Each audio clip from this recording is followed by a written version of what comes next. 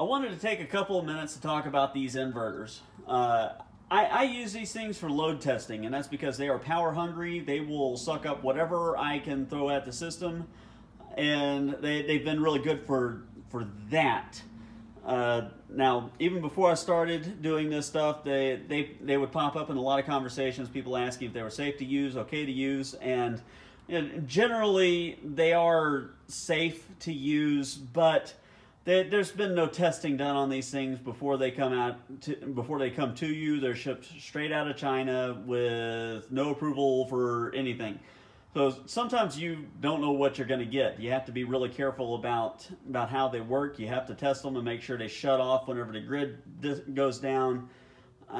You kind of have to be careful about that kind of stuff. But one of the biggest reasons why I think you shouldn't use them is not because they're not UL approved, or not because they're not efficient, because they're really not.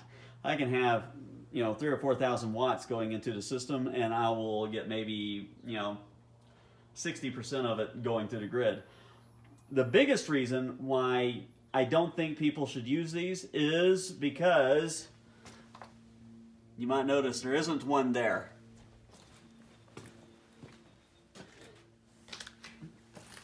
And that's because I blew up this capacitor. There should be one here, here, and then that's what's left of capacitor number 3.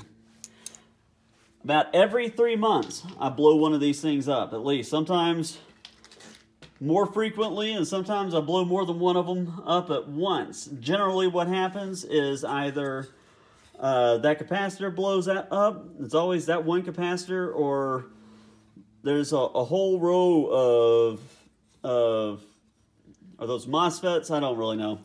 But they all blow up. There's one on one row on that side and one row over there on the other side, and it will blow every single one of them up. They'll all, it'll just be full of black shrapnel. These things, if they get a voltage spike, if they get too hot, there's so many reasons why they fail, and they're just not very resilient. What I have done here is, they cost me about $100 a piece, and this is probably inverter number 10. Now, all told, I've got a lot invested in these cheap, stupid inverters. Now, and I am working on setting up my system where I can control my voltage and the power going to my inverters a little bit better. And once that's done, I'm going to ditch the things.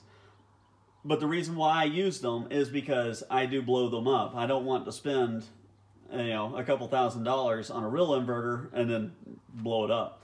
That's what a lot of my tests do.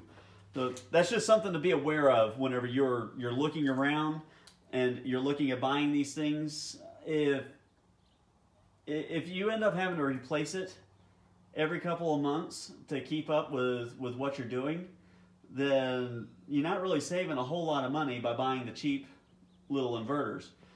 Whereas if you buy the one inverter that's good and built properly and can handle what you're doing, and it lasts